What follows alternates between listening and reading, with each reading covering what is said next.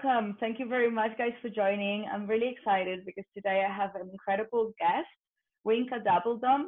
She is a Miller Professor and a Chair of Architecture of the Weitzman School of Design at the University of Pennsylvania. And being from Europe and having taught at Columbia, at Harvard, and UPenn, as well as having an intense collaboration with the MIT Media Lab, her teaching blends interdisciplinary approaches to architectural education. Winka Dubbeldam is also a founding principal at Archi-Tectonics. And today I invited her because she's an expert on digital design, and she started teaching her fully digital paperless studio on Maya at both UPenn and Columbia University. So moving forward, digital design is a norm and has reached a plateau ready to deepen the research into robotics and advanced digital printing techniques. And as she says it herself, the use of advanced digital tools allows us for blurring of the lines between design and technology. So Winka, thank you so very much to join me today at this talk. I just wanted to start perhaps by asking you about your career. And you dedicate your life to basically researching and teaching and publishing about a topic of how technology reflects and challenges established interdisciplinary boundaries and design practices. Why does this matter to you so much? What a great question. I think it started when I realized that I can't think flat. So it started with something where I was bad in. And I think, the best challenges for any of us to develop ourselves is to realize what you're not good at. And for me, that was thinking flat. So when I graduated in Holland in 1990, I was already working on tiny little computer models. This was still a wireframe, and a friend helped me to animate it. So it was a small wireframe animation. And I realized that when I came to the US to study at Columbia, that it wasn't that normal here yet. So I think for me, it's always been really important for that reason, because I can't think flat. So the computer really helped me to think 3D and to develop more complex systems. But I think in general, I am really interested in it because I feel architecture is an incredibly slow profession. If you think that things like a Möbius loop or a Riemann surface in mathematics was developed in 1837. That's close to 2 centuries ago. We still, whenever someone talks about that in architecture, they go, it's new. And, it's kind of fascinating to me how long we can say new, right? I mean, that is not new. And so I have always pushed for architecture to be maybe more intellectual, for people to understand that we architects are scientists as well as designers, and that research is really important in architecture, so that we develop research groups. I'm the director of Advanced Research and Innovation Lab, and it's unusual, I think, for a woman also to do that. And I'm just really fascinated by technology. I always was. So how do you integrate all these approaches into teaching? Tell us a little bit more about the lab as well and the work that you're doing there. Well, I run the department, so for me, it was fun to build. We have a whole wall of what we call MakerBots, which are tiny 3D printers. I did that because I want students to be able to real-time test their designs, not the famous, we'll make a model at the end, but to really understand that model making is one way of showing how you do your work. But what is much more important is prototyping, and to test small parts of your design and really develop them because of making models. So that's what I've been pushing at Penn. So it's not about representation at all, actually. It really is about gaining knowledge and understanding design in deeper levels. So we have this big wall of MakerBots, and then recently we built a big robotic lab, which is super exciting. And that is really because a lot of manufacturing in the future is going to be like that. But it also asks from us architects that we design smarter, better. And to be honest, it's playing, because, you can design custom things that now can be made by a robot in a very short time. So I do this in my practice also. So there is a good balance between what I do in my own work and how I develop that, and then how I bring that to Penn also. So for example, in my own studio, I teach one studio a year. And my own studio, we worked with a manufacturer that is a precast concrete manufacturer. And we worked with him on like reduction of carbon footprint and how concrete could be self-cleaning or things like that. And then the students were allowed to make in his factory parts of their building, as we call them, chunks. You took a chunk of their building and they build it in concrete, which was super exciting, you know, because suddenly it's like the materiality of it is so much more exciting, you know, when you actually build it. So yeah, we do that a lot. So you mentioned MIT Media Lab, and when I studied when I taught at Harvard, I had my students work with someone from the MIT Media Lab, which is kind of a bit funny, but you know, I feel like as a European, I can get away with it cross universities. I think the whole idea of MIT Media Lab of working with manufacturers and having research going back and forth between the practice and the academic world is super impressive there. And I felt I sneakily kind of took a little bit of that into the architecture department. And especially for the final year, I have a lot of companies that help the students either by sponsoring research, sponsoring books and study trips, but also by being experts for them to talk to.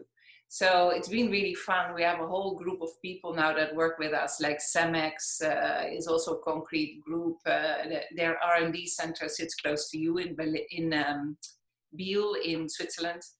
We're working with a carbon fiber group in the north of Italy, a former bike racer that does bikes also. So manufactures bikes, but also felt like, you know, this could be great for construction. So works with us on how to make it appropriate for construction. So we give a lot back and we get a lot. So it's fun. So yeah, that's why. That sounds amazing. I really love the combination of both the test, but also bringing it into practice and being able to test it in the one-on-one scale as well. Working with manufacturers of concrete and actually, you know, because and this is the experience also that the students are getting. Mm-hmm. Yeah. Our students, they go to Switzerland to work with Cemex, or they come to the other guys, or the students are working now on a carbon fiber pavilion we're going to build on probably the next Architecture Biennale in Venice. I'm not sure we're going to make this one. Because this one, we're not sure it's opening, but I guess theoretically they could still make this one also because they're working on the pavilion. But so we also carry the stuff around the world, which is nice. That's so very interesting, because if you think about it, there is always this big conversation about how we have a disconnection between education and practice. And I think that being able to find this kind of studio work where students are actually getting the one-on-one experience of building can prepare them better for their future work in the practice as architects. Yeah, and I think often, you know, like when we think of education and working in practice, it gets very often dumbed down, you know, like it becomes like a very basic design. And we actually think it's very important not to do that. So you design how you would normally design, which in our case is pretty digitally advanced, but also I think design-wise, we're pretty advanced. So I think Penn is not exactly afraid of complex form. So we feel like, you know, you want to combine design excellence with super pragmatic, far advanced technologies, you know, so not giving up on any one of them, like really pushing both all the time. And that has been really fun. You know, it's such a laboratory. I like to think of our department more like a think tank, you know, like we really try and help the students become like critical thinkers. People can have arguments, but can also like innovate and like almost invent things. So it's a lot of fun. That's really interesting. I think that it's really important to be able to have an open mind. And, you know, one of the reasons why I was so interested to talk to you is because something you've been pushing for such a long time already, and you kind of created a norm around it, is this digital technologies and really advancing the thought of design as well as teaching around digitalization. So now we found ourselves with COVID completely at the point of doing everything digital. And I can imagine it wasn't very hard for you guys to switch. But I wanted to ask, how did you find that change, and was it still challenging, especially if it comes to your students and the school? Yeah, it was both, I think. You know, technologically, it was easy because we architects all work on Zoom and we're super digital. So, you know, like technology was no problem. Penn was really sweet. They opened their IT department so that students could completely download all the software they needed from wherever they were. So even if they moved back to China, they could download software through their account. And that was really great because they got a huge amount of IT support. And that you need that, right? I mean, otherwise it's, you know, you have suddenly your little laptop at home and you're trying to do the same work. So that was solved really by the bigger infrastructure we have. Teaching was kind of fun. I mean, we were lucky because we'd done the first half semester in person. We still did the midterm in person. So they just had their midterm, like physically with everyone around. And then they closed it down. So, I mean, in a way, it was also not so hard because it was half a semester and they were just finalizing it. I have to say, I thought very often, thank God, you know, that we have that already. Professors and students both were like heroic, really good. We did install a lot of things. Like I started a chat with the chair. So on Tuesdays, I would have an hour where people could just join like an open call and hang out or just chat, you know, or tell us how they feel in their room, you know, sitting there, or just compare notes. Some PhD students would come in and share their thesis, or we really got to know each other. Actually, it was very funny because, you know, the new people would come in, but then also the same ones really liked it. So we'd come in every week and we'd start to have a longer conversation. So we did some stuff like that, you know, because I feel like you want to, the spontaneity you have, like normally I would walk through studio and see how everyone is doing and chat with the professors, chat with the students, and just in general get a sense of where everyone is. Whereas now, you know, there was no way. So I kind of made up for that by just having this kind of hour a week. And we had also very many other meetings, you know, like meetings with the students, meeting with the faculty. So that helped a lot. But the normal teaching, I think, was like almost flawless. It was easy. And in a way, you know, like we are talking now, it's much nicer than having a phone call, right? Like you really sit together in a way for a moment in this bubble that we call Zoom. But, you know, we'd had a few students that were back in China. We would like move the studio a little earlier, have them start first, but they would like go, no, we want to stay up. We want to be part of the studio. And they would do like change their day and night schedule, which was kind of worrying, but seemed to work for them. And yeah, it was okay. We're doing now a virtual graduation, which I think is tougher, you know, because you want to say goodbye and you want to congratulate people and send them off in the world with like a good push. So we recorded all like our congratulations, and I'll send you a link. It'll be fun. It's on Saturday, very late for you because it's 6 o'clock our evening. But there will be a website within the end of the year exhibits that we open at 6:15, and 6:30 there will be like all the recordings of everyone saying congratulations. So some are just like, hey, congratulations, and some give a speech, and it's very different. And then we have an after party, champagne after party, where, you know, I basically share who won an award, and we celebrate that, and we celebrate a few other things. We have a glass of champagne. And then it's more open, so everyone can just call in, all the families can call in. So it's more like the reception after the graduation. So yeah, but you know, we still think that once we are more on site, that we probably give them an actual graduation, or we invite them to next year's, because I think, you know, there's nothing compared to really being there. So it's good, but it's as good as we can get it, and it's fun. And I think it will be different, and you know, but it's not as personal. But there's different things that we, you know, for example, our open house this year was way more fun, because we had 100 people from all over the world calling in. I had all my faculty, and basically my IT director would put questions in the chat, and then I would pick up a question and I would say, oh, this is a great question for the coordinator first year. Meet, you know, Andrew Saunders, our coordinator. So I would like ping pong questions around, and so they got to meet everyone. Everyone got to talk, and for us it was also fun. You know, we heard each other explain things. So it was, and I think that we probably keep, to be honest, because it was way more fun than normal. Yeah, exactly. I mean, you know, I've been listening and loving what you're telling me, because one of my questions that I wanted to ask you related to how, I mean, I just find that so many people right now are struggling with keeping that human element, especially if it comes to teaching studio and interacting with students.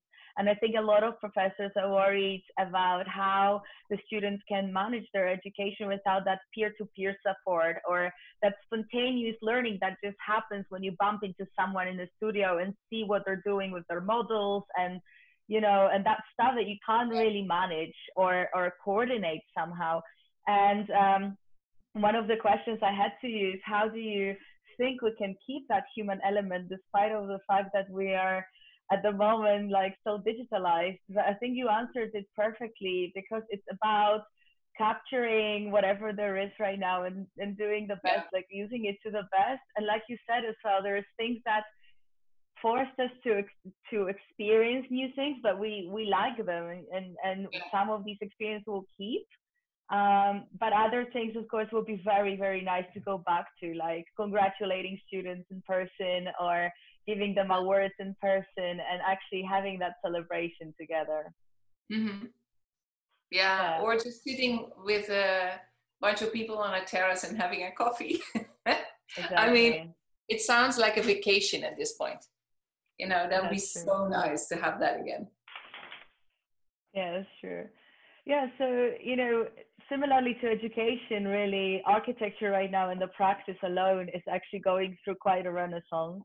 And it's well known to everybody that if it comes to crisis, you know, it often brings some changes. And my dog is, hey. Yeah, it brings some changes, and I'm sure that after COVID, also there will be changes implemented in practice. But with all the challenges right now, and coming literally from all the angles, how do you feel that architects can adapt best to basically be able to face this situation and move forward resiliently, especially if it comes to business? Yeah, no, I mean, you know, I feel like I'm doing a lot of talks and lectures and podcasts and things, because the funny thing is, we always, as an office, also we like to work with passive solar energy and, you know, environmental things. We don't do that because we want to be green or something, just because we think it should be, you know, you should be like that, and it's just normal for us that you do that, because I mean, the way the world is it's just crazy. So if you don't take personal responsibility, like who will, right? So we've always worked with that, but I think now it's really funny because we are kind of known for that. And although, you know, people talk probably more about the folded glass in the folded glass building than the fact that that glass is also passive solar. Now suddenly people talk about the passive solar rather than the folding. And it's interesting because, you know, we architects, we know a lot about systems, right? Although we're not the MEP engineer, we do know how systems should be and what is a healthy living environment, or how can we create buildings that are not bad for the environment or bad for the city? And for us, that's second nature. So I'm getting a lot of people calling me that are in charge of larger developments, or they're like, oh my God, we just think that this should be different. And, you know, what do you think? And they want to make me the head of everything. And I'm like, no, I'm already the head of a thing here and there. I don't need more jobs. Thank you. But I can recommend some people. So it's like, there's a lot of confusion going around, but actually, to be honest, there shouldn't be confusion, because all these issues were already there. And it's just now because people are being pushed with their nose on top of it, that they're starting to think, oh my God, air conditioning, what is that air actually containing? And should I be worried about it, right? Like it's no longer suddenly something that is innocent. And for years I've been saying, don't insulate a duct on the inside. It will have mold and it will have bacteria, and now it will have viruses. And people tend to, it's more expensive to insulate it on the outside. So people tend to go, it's fine. Now they're like, should we replace those ducts? It's like, yeah, you probably should, But it's there is a lot of confusion, but I think it's hopefully a reason for people to build healthier and smarter and innovate architecture faster, and just think more and I think honestly, I think more sense of humor and more sense of responsibility both. I think there's too much drama going around right now and not enough just really good critical thinking. And I think, we have a lot of drama. I mean, with the amount of, especially in New York, as you know, we have a lot of drama. It's awful what's going on. But, hopefully it will help people to act more responsibly in the future. And I would think that's great for architecture. That would be great for us architects and great for the city and great for the buildings. So, I mean, maybe out of this really bad thing, something good could come. And that's what I'm pushing for, to say, listen, this is really bad, but you can make it better by doing this and this, and think big, really think on a larger scale. It's true. I mean, I find it really interesting indeed, because it's this whole concept of how we're adapting to it psychologically. And, I also did it myself. Like, I had a business, which was film production, just the most recent. And with COVID, out of a sudden, everything stopped. And I was like, okay, quickly, I have to do something so that I don't go crazy, and also to put my energy into something that fascinates me. And I was always interested in digitalization of knowledge. So I thought that now, even more so, people are going to start experiencing it. And so I think it's very much about staying agile, but also to be able to respond to real life situations, not just all the time being out there in this realm of concept, but like you say, quick action, and being able to really implement these, respond with solutions to the problems. And I think that, the result of all of these conversations definitely will be debates about how can we reinvent architecture. And I'm really interested to start talking about this. And I think that you would be a great person to ask, about the future vision, because you already have been working with so many green solutions on the scale of urban planning as well as architecture. And this is really future looking, and it's resolving a lot of the issues that we're facing right now. And even the recent post on Facebook that I commented on from yesterday, how funny that you guys been delivering these projects and now they seem so very relevant. I know, right? Yeah, it was just, we were talking in the office about it. It was like, oh my God, this is amazing that we just designed this. And then it was really very much geared towards the idea of, let's say your partner gets Alzheimer's, or your partner gets ALS or something, which happens a lot. Or in a family, a child gets something. How do you keep a family together, and how do you not have to put someone in an assisted living home. And this was really, funny enough, the whole goal. And now all these assisted living and retirement homes are massive problems, right? Because of the fact that they can't social distance. So it was so weird to think about that. We just made this whole community with, I think we have 1 million square foot of housing in there that are all kind of private down the hill. You don't see that in that one image. I showed the center, which is a renovation of a very beautiful old sanatorium. And that whole center was healthcare facilities and wellness facilities and sports and smaller apartments. And then around it is a whole ring that sits on the park. There's a huge green belt there that are basically completely private housing, but have that health and wellness facility. And it was so strange to think that we did that, you know, so recent, and that now it seems to be like the solution to everything, you know, and it's so strange. I couldn't believe it. And we hadn't thought of it. We actually thought of it like 2 days ago. We're like, oh my God, this is crazy. We just did this. So yeah, I was actually talking to the developer we worked with, and we did it for the city of New York, which is even funnier. But yeah, it's like, I'm thinking that, yeah, that is really interesting, because, you know, it was also equine therapy, for example, and farm to table food, and many things that were, that are actually in a way very normal, right? I mean, but there, because you're sitting in the middle of agriculture, there were several farmers interested in connecting to it and having a farm to table restaurant and a greenhouse, and in the greenhouse another restaurant. So we had all these farm to table markets, and yeah, is amazing, because that is really where we should be going. And there it was in our drawers, digital drawers. Yeah. And I just think like all these concepts of like living in the green environment and farm to table solutions, they're very often seen as a certain commodity, you know, like, oh, it would be great utopian green city to live in.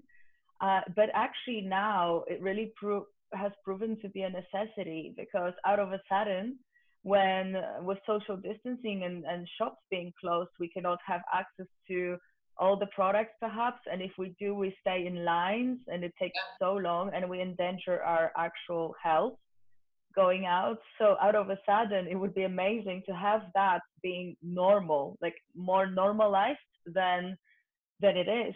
And I think that specifically in big cities like New York or Berlin, where I live, you can feel it even more so how vulnerable we are as humans living in big cities, because everything is automated, everything is just delivered in kind of access through big supermarkets and big corporations, and we're very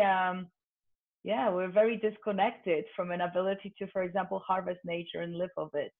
Yeah, I'm actually in shock, you know, because I have now, of course, you know, food here. I live now also in the middle of nowhere. And I just had my water filter changed, because I'm still on a well. And I said to them, I want the water drinkable, you know, like, so test it. They put a new filter in, they just, you know, checked all the pumps and stuff. Because I cannot look at the amount of plastic bottles I gathered over the last month, you know, and it's just like, here's one. Or you can't see it, it's Evian. And, you know, you can't do it, you know, and then they close the recycling, so I'm keeping it all. It's like, so I'm waiting for recycling to open. But it's just, yeah, it's actually very daunting to see how much wrapping and stuff we have, especially in this time when you have to get everything delivered, or you have to go to supermarkets, and because of hygienic reasons, they now wrap everything. So yeah, it's like, but it's funny, because I also like, I think the one thing I'm hoping, but I see myself happening, is I'm teaming up with several people to work on projects. So one is we're working with a company that makes that makes wrapping from recycled materials, and the material itself is recyclable. So it's kind of another way of wrapping. And we're probably going to work on their manufacturing plants, because then of course the plant itself has to be clean and made clean and cannot have a carbon footprint and blah blah. So we're working on that with them, and we're doing that with a big team of people. So I think, you know, for what I see in my near future is, so what I thought of for Penn, like this kind of idea of experts helping develop the projects for the students, I see now happening also, which I always have done a little bit, but now much more extreme, is like to team up with experts and to start creating projects that are deeply responsible and visionary in the same time, you know, and to actually make larger teams, to get experts in the teams, and to create answers to new questions. And that's been really fun. I have to say, sitting here behind my computer, having amazing geniuses on my screen, you know, it's like, wow, these people are good. So that's been really fun. And I think that's a good model for the future, you know, for all of us to team up more. Yeah, today I actually spoke with Jacob van Ries from MSD-RAS. I know you guys know each other. And it was really cool because he said something like, you know, it's such a shame that we don't have a business where like model material and like model makers could just deliver right now to students, because it would really be amazing to have this like remote business running with, you know, all these ways so that students can do physical modeling still at home. And I think that they've been finding it quite hard at TU Berlin with the education now for basically coordinating the physical model making. How do you guys go about it? Do you do models now, or just well, we did them for the midterm. We didn't do them for the final, but we actually brought the students MakerBots to help make masks for the hospital. So our students actually produced over 1,000 shields and masks for the Penn Medicine, the Penn Hospital, to the point that the hospital said, we have enough. The students got so good at manufacturing these shields, because we laser cut first the shield, and then they 3D printed the band, and they started thinking of other things. And so not only did they do their own work, they also 3D printed a lot of things for the hospital. So yeah, we've been using our 3D printers, but mostly for the hospital, not for models, because we felt that was maybe more urgent. Yeah, for sure, absolutely.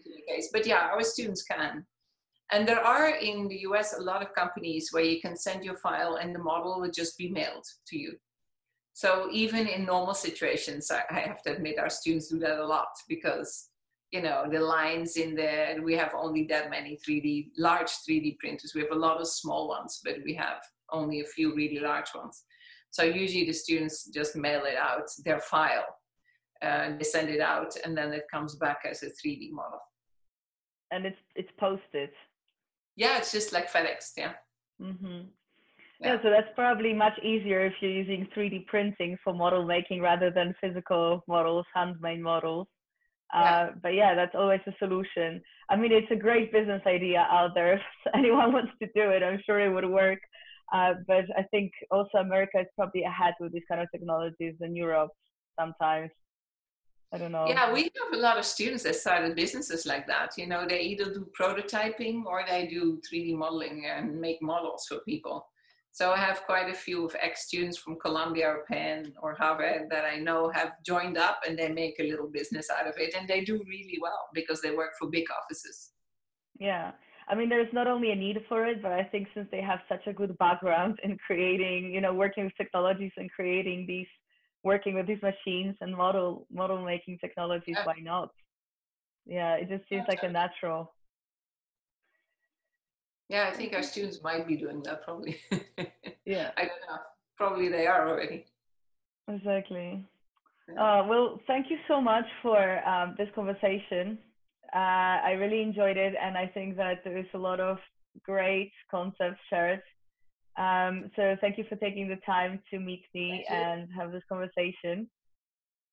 Is there anything else you want to add? No, keep up the good work. It's great you're doing this. Yeah, I know. Thank you so much. Thanks for the support. I really appreciate that. Yeah, and come to Penn. If once we're all traveling again, come and visit us. Yeah, definitely. I'll be in touch. But thank you so much for this. Great to see you, Sarah. Bye. Thank you. Take care. Bye-bye.